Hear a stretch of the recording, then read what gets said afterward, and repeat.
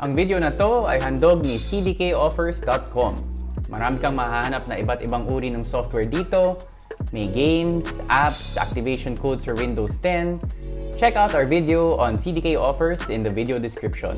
Mabilis, mura, and syempre legit dito. Madali lang mag-order, search for the software you need, add to cart, check out, daan ka sa payment options nila. Wala pa isang minuto, finished. May legit working CD key ka na sa software na pinili mo. Gamitin ang aming promo code para makakuha pa ng extra 20% discount sa purchase mo. Kung naghahanap ka ng mura, legit, and original software, check out cdkoffers.com.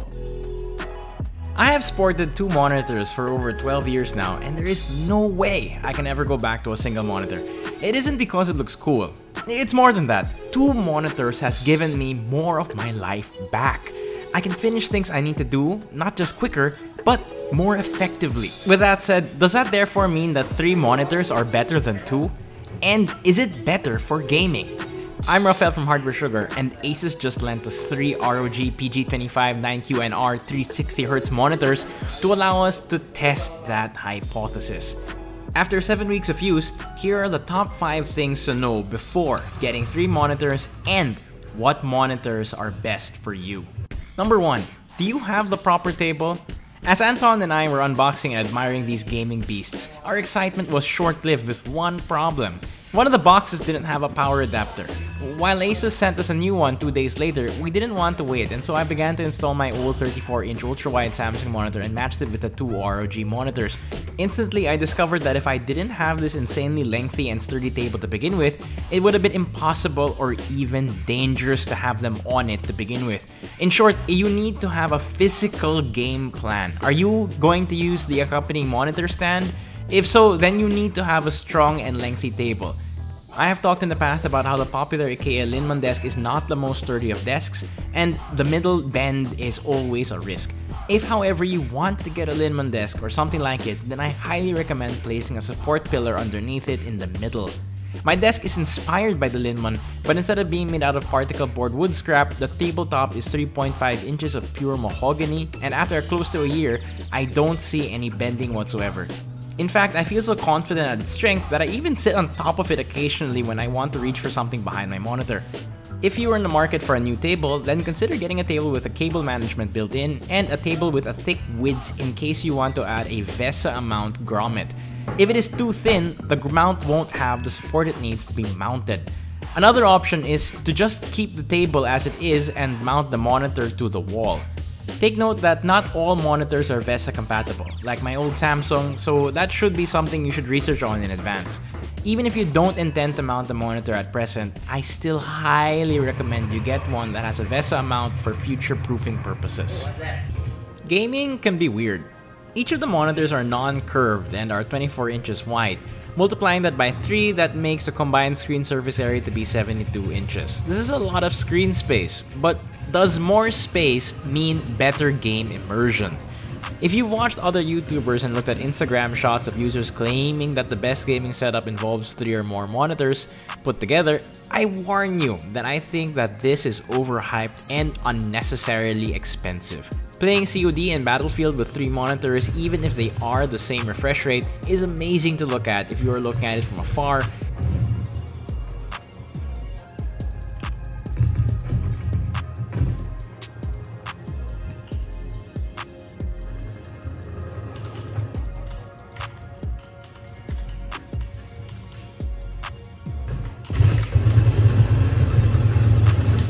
Oh shit! However, to actually game like this is impractical and nauseating.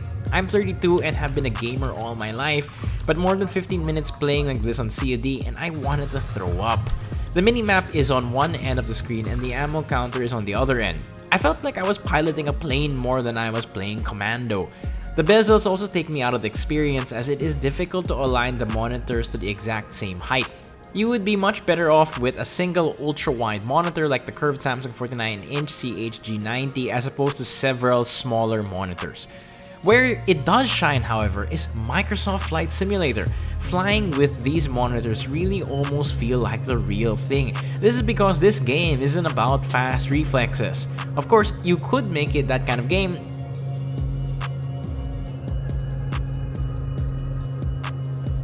However, instead, Flight Simulator is all about the views.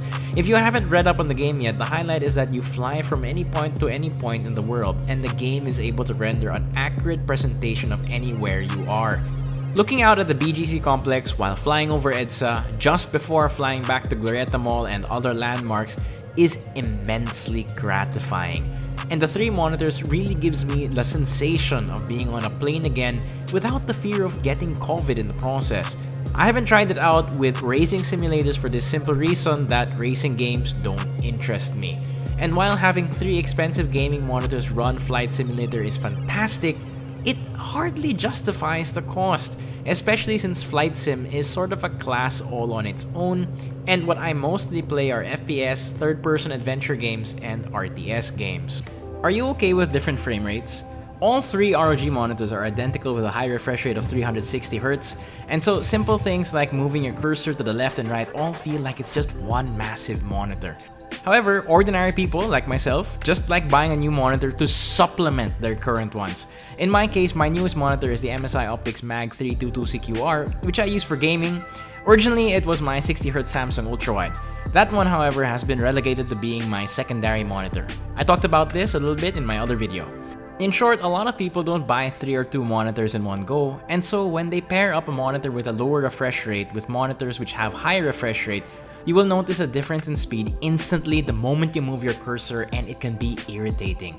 There are 2 ways a monitor connects to your PC's graphics card, either through the display port, which is what you should always use as much as possible, or through the HDMI cable. The display port will always give you faster refresh rate, so even if you have the same model of monitors, the one plugged in through a display port will always be faster than that of the one plugged in through an HDMI cable. If you are a light gamer or not a gamer at all, I believe that 60Hz is perfectly acceptable, and you should get monitors with the same refresh rate so that it is less disorienting when you move your cursor from different monitors. However, if you are like me and you want to be a little competitive when you game, I have grown used to having a 165 frame rate monitor as my main and a 60Hz ultrawide as my secondary, in spite of the annoying feeling of being throttled down every time I switch between monitors. Perfect for multitasking. Having 3 monitors allows me to spend less time doing the things I'm not passionate about, but which needs to be done, and more time on things that I do care about, a lot of which are things that don't involve my computer.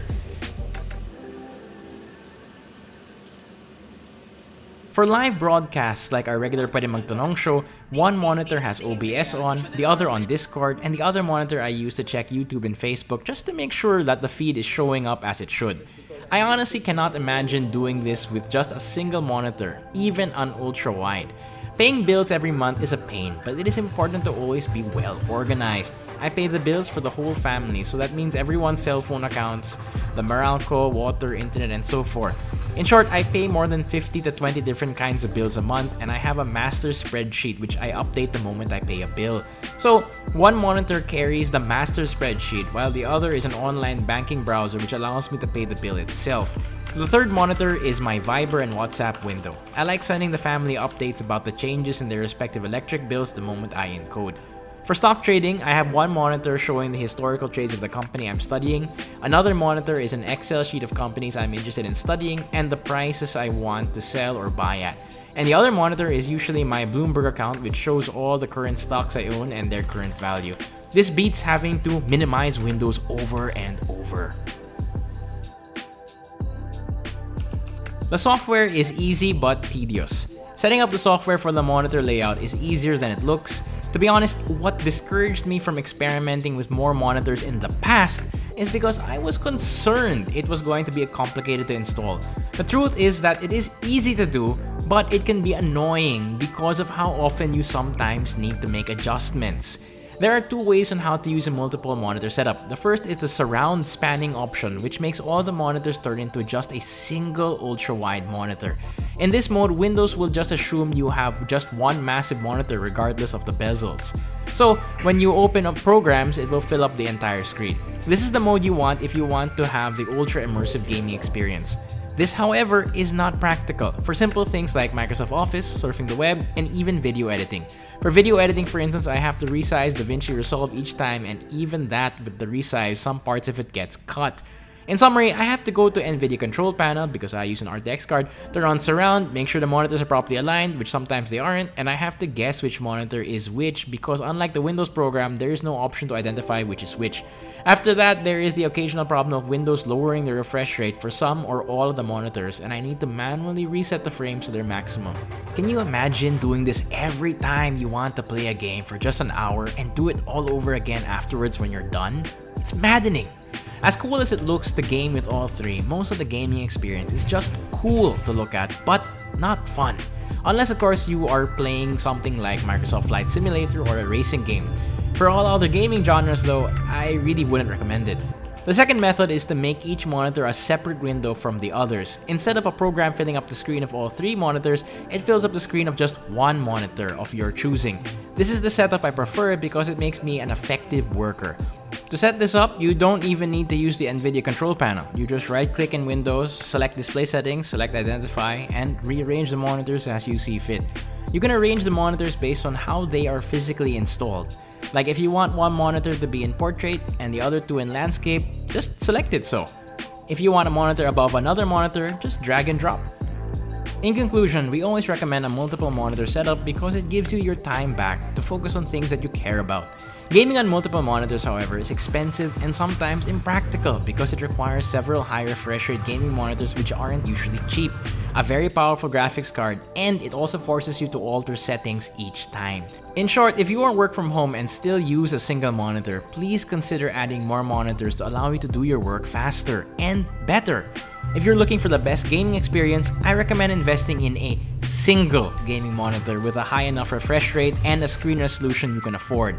And thereafter use your old monitors as productivity monitors.